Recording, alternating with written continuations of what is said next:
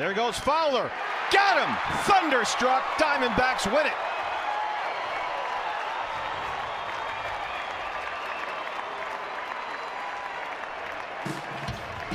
Diamondbacks have won 4 of their last 5, and JJ shuts the door. Well, even better news, JJ has found his splitter again. Those last couple pitches to Carlos Gonzalez were nasty. And once again, Diamondback drama. And suddenly this team has been scuffling offensively.